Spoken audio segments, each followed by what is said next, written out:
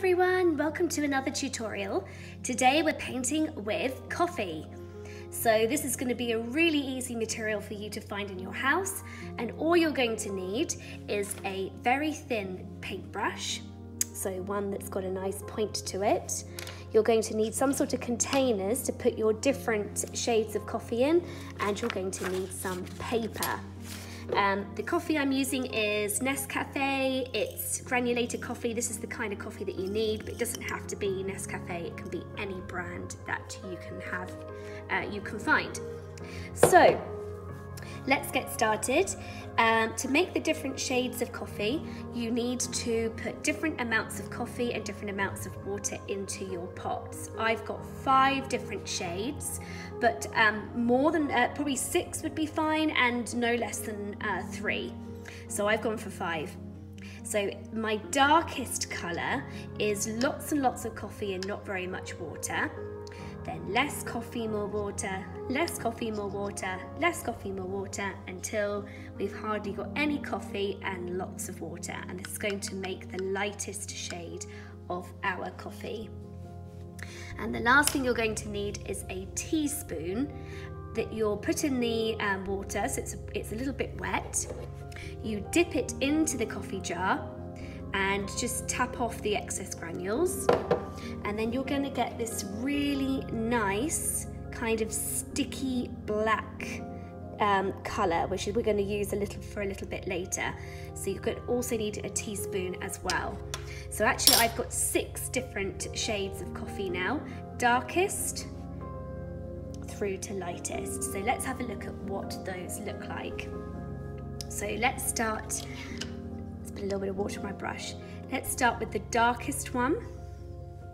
This is the one on my teaspoon, and it's very sticky, this, and we want it sticky because we're going to be almost drawing with it later, and that makes almost a black colour. Okay, then before I stick my paintbrush in the next shade, I must make sure that I use a tissue just to take off the excess coffee.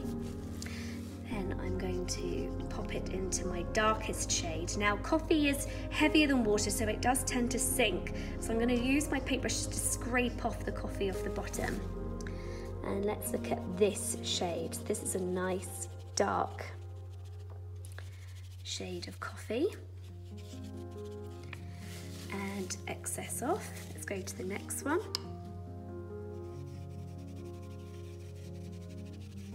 So we're going a little bit lighter now. Now the next one.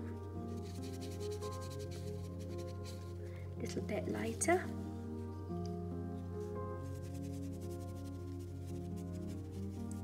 Getting lighter until we get to the lightest shade. Now in art we call this value. Value means from light through to dark of the same colour. So this is the same colour of brown, but we've gone from light to dark. This end of the value, the light end, we call a tint. Now if we were using paint, we would be using white paint and mixing it to the brown to get a tint, to get the lightest shade. As we go through the value to the darker end, we call this a shade. And if we were using paint, we would use black to get different shades of this brown colour. But this time we're not using black and white paint, we're using water and coffee. So the more water that you use and the less coffee that you use, the lighter the tint of this coffee brown you're going to make. And the more coffee you use and the less water you use, the darker the shade of the coffee brown is going to be. The darkest being this one, where we've got hardly any water at all and the most amount of coffee, which is on the teaspoon. And just to remind you, we call this element in art value. Okay, not the value of money, that's a different meaning in maths, but in art, this light through to dark is called value if it's the same colour, which it is because we've got this kind of brown. So what I suggest you guys do before we start doing the painting, and this is the painting that we're going to do today, it's of hot air balloons and a hill, and hills are clouds and a little boy and a little cat waving to people in their hot air balloons. Before you start this painting, you will need to set up your different shades and tints of coffee. So you need to pause the video now and you need to go away and set that up for yourself. And you're going to need to experiment, like I did, to make sure that you do have a nice difference between all the different shades. You don't want them all to look the same and there's not enough variety. So you want to make sure you get some nice different variations. You might need to add a bit more water or a bit more coffee until you get the variation and the differentiation that you want. So pause the video now and go and make those different shades. Okay, hopefully you've made those different shades. So now you're going to follow along with me and we're going to paint this picture together. This tutorial is probably for our older children, our upper primary, so years 4, 5 and 6, but there's nothing to stop the lower primary children from having a go as well. Or you might want to do more simple pictures, like I've done a few examples for you. I just did a cat. I just experimented with the different shades and drew a cat. You could just find a picture on the internet and copy it. You could do any animal. I had some fun splatting with my paintbrush, so I just got some coffee on my paintbrush and then just flicked. I expect quite a lot of you will enjoy doing that. Flicked different shades and tints of coffee, and then I did a coffee mug just for a bit of fun in the middle. You could paint some flowers. So I experimented with the different shades for the different petals. Another nice thing to do is to let it dry and then come back to it, and then use your darker shade to paint over the top, to paint on some nice details. So that's another thing you can do, is kind of do a basic outline like I did here with the flower, and then come back to it after, I don't know, 20 minutes, 30 minutes, and then you can add on some different designs and really make your picture more interesting and more detailed. So I could just add in little bits here in the middle of my flower.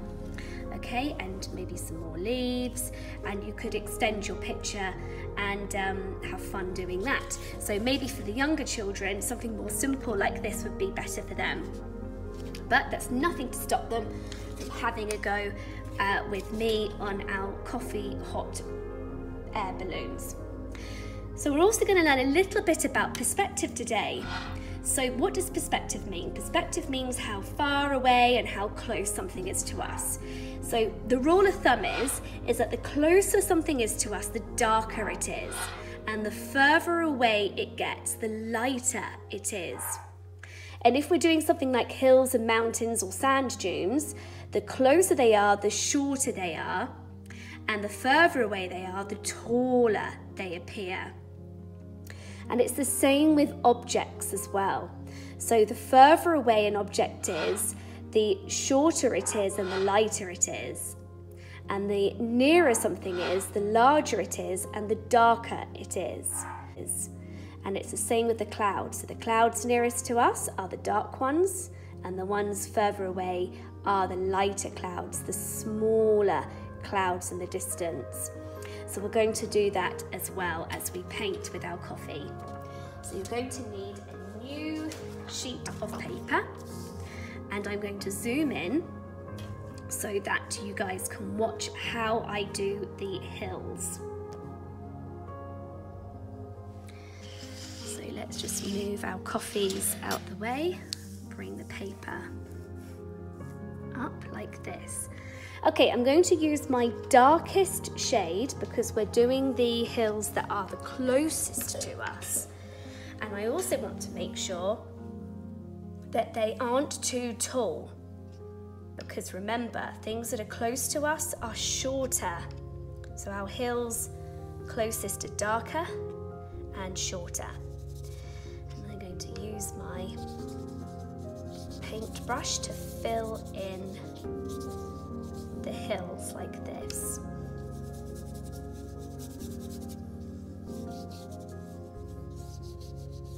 Making sure I really get the bottom.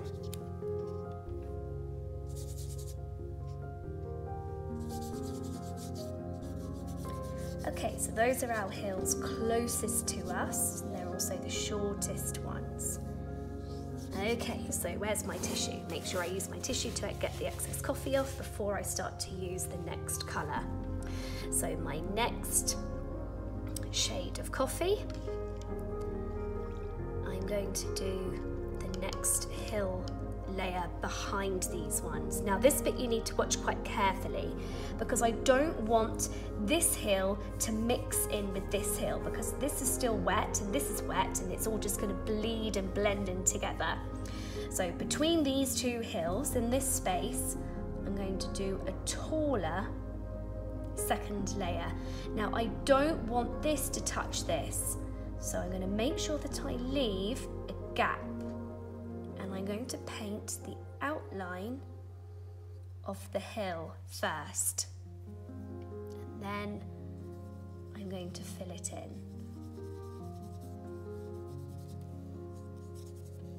So now I'm not going to have any bleeding. Bleeding is when this colour bleeds into this colour, and vice versa.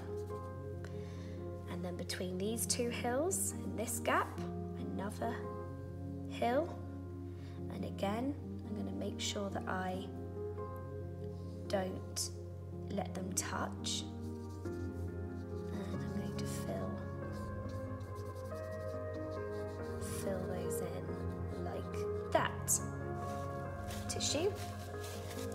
Okay, then I'm going to go for my next shade of coffee. And in between these two hills here in this space, a little bit taller. And again, I do not want my hills touching each other. So outline first, and then colour in with your paintbrush, fill it in. And in this space here, another hill, outline it. So I outline all this space. And I fill it in. This space here.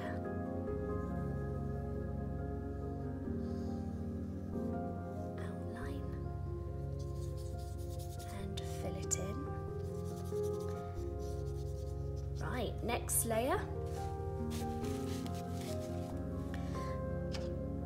Second to last shade in this space here. So we're getting even lighter now. And our hills are getting taller. And in this space here.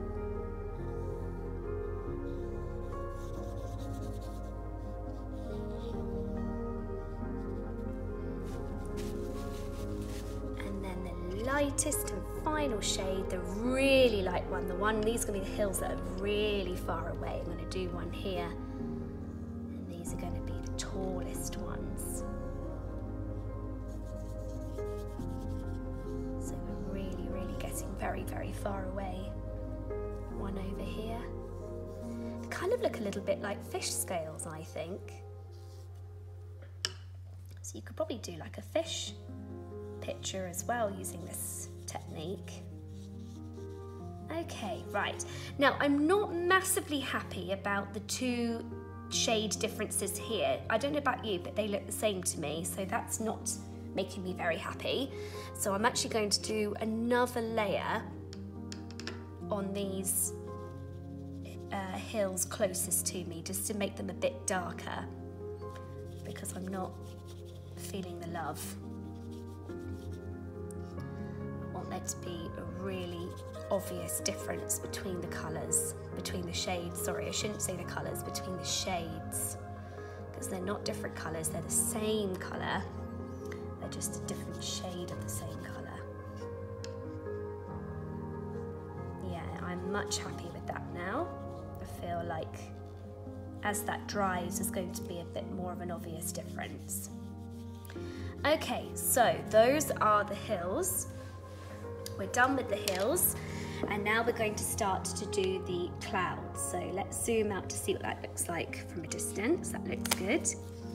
Bring my paper down and zoom back in so that we can do the clouds and you guys can see nice and close up what I'm doing. So again, we're going to do some dark clouds first. These are the clouds that are closest to us. And then we'll do some lighter clouds for the clouds that are furthest away from us. So my darkest shade of coffee goes first. And I'm going to do 3. So in art, 3 is the magic number. It always looks good in 3. So 1, 2, 3, and then a line underneath, and then fill it in. Make sure it's nice and smooth. And then another cloud maybe here. 1, 2, 3, and a line underneath, and then fill it in. Make sure it's nice and smooth because clouds are all smooth and fluffy. And maybe I'll do one up here because we'll have 3 clouds. 1, 2, 3, line underneath, fill it in. Okay, now I'm going to skip. I'm not going to do this one. I'm going to skip to this one, so my number 3 shade. And I'm going to do a 3rd cloud. Now, remember how we said as things get further away from us, they get smaller. So this cloud is going to be smaller than these dark clouds because not only is it further away, and it's also going to be lighter as well. 1, 2, 3. 1, 2, 3. So I've also made sure that I've positioned my clouds at the back, so kind of on top, but they look like they're behind. And slightly to the side. 1, 2, 3. Okay, and then lastly, I'm going to skip this one, and I'm going to go straight to my last shade, the lightest shade. So again, I'm going to go even smaller and even lighter. So a little bit higher up, even smaller. 1, 2, 3. These are teeny tiny clouds. And a little bit further up, a bit smaller. 1, 2, 3 with the line, fill them in. And a little bit further up the page. 1, 2, 3. And fill them in. So there we go. There we've got our clouds. So now we're going to do our hot air balloon. So just zoom out so you can see how the picture's coming together. Zoom back in so we can do our hot air balloons. So again, just like the clouds, the hot air balloons that are closest to us need to be darker and bigger. So I'm going to start with my darkest shade of coffee again. And I'm going to do a nice big hot air balloon because this is the hot air balloon closest to us. So it's a nice big circle. And I'm going to do a couple of layers in there because I really want it to be nice and dark. And then I'm going to go from here at the side, 1, this side, 2, and then in the middle, 3, 4, and I'm going to bring those little lines down to almost meet each other. And then I'm going to do a nice big square. This is the basket at the bottom of the hot air balloon. It doesn't matter if I've gone over this hill because it's going to give the appearance that it's floating nice and close to us and above all the other hills. So just join up those lines. There's our first hot air balloon. Now we're going to do the next hot air balloon. So I'm going to skip a shade like I did with the clouds and go to my 3rd middle shade. Now I want my next balloon, just like my what I did with the clouds. I want this one to be slightly smaller and slightly further up the page, like we did with our clouds. So close, middle close, furthest away. Close, this is middle close. So a little bit smaller, a little bit higher. So line at the side, 1, 2, 3, 4.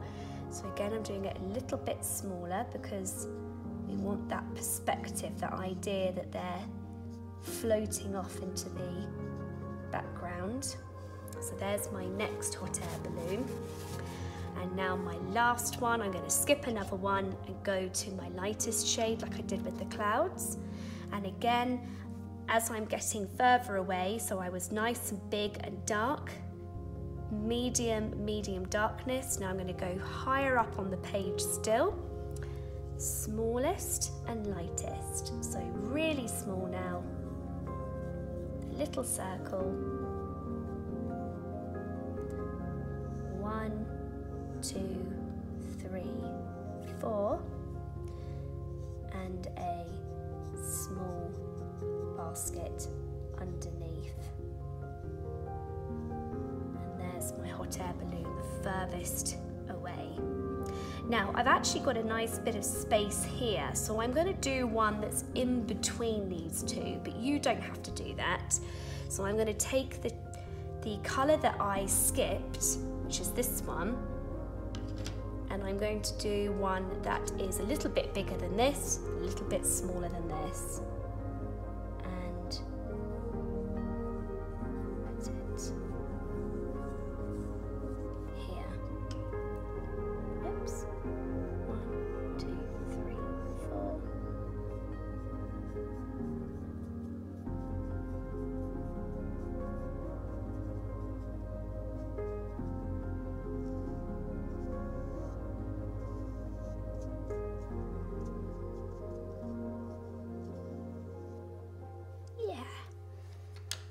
Just use my tissue just to get rid of those mistakes I just made.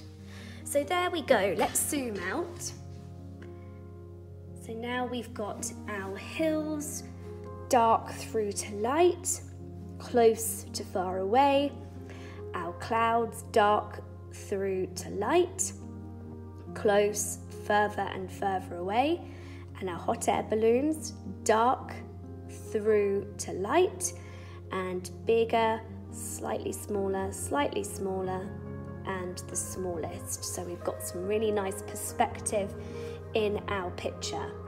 Now, my top tip now is to go away and do something else, go and play, let this dry, come back to it when it's completely dry, because the next stage, you are going to need the picture to be bone dry. So here's one I made earlier. I've let it dry now, and now I'm going to paint on my details, which are my little people and cat waving up at the people in the hot air balloon. So that's what our next step is. So I'm going to zoom in, and I'm going to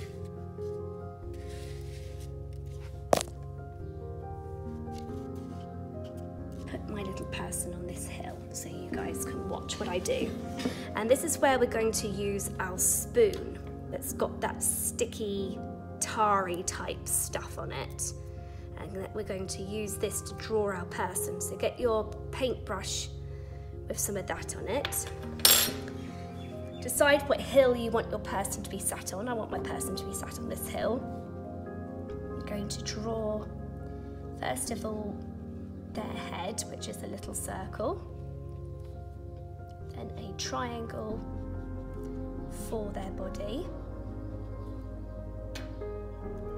then their legs are going to come up like that and then down as if they've got their legs up, and they need a little foot, and they need a bottom, so you need to put like a semicircle where their bum is. Then they're going to have an arm, up like this with a little hand waving. 1, 2, 3, 4, 5.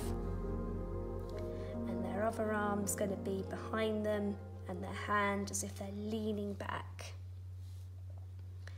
And I'm going to give this guy a little nose so it looks like he is looking up. If you want to add a cat, you can. A cat's really easy. It's just a small circle, it's a tiny circle, then a bigger circle, some little ears, and a tail. And then we want our person to be waving at someone in the hot air balloon. So he's kind of looking off into the distance at this balloon. So I'm going to put my person waving back in here. So that's nice and easy. I just do a small circle by dabbing my brush like this. Dab, dab, dab, dab, dab, dab, dab. Then a little body, which is just a little triangle. You're going to have very good paintbrush control. And then a little arm and a little hand waving back at him. And you can add lots and lots of people in your balloons if you want to. You don't just have to have one, but I'm sticking with one here. So there I've got my little boy and his cat waving up at this man here in his hot air balloon. And you can have a go at all sorts. So for this one, I did a girl with a ponytail, and then I did lots of people in the balloons waving at her, and I didn't bother with a cat. And for this one, I did a boy and his cat and 3 people waving back at him. So you can do as many different pictures as you like with lots of different ideas. So I hope you enjoy that and have some fun making that with your different shades of coffee. And I look forward to seeing your pictures on Class Dojo. Have a great day. Bye.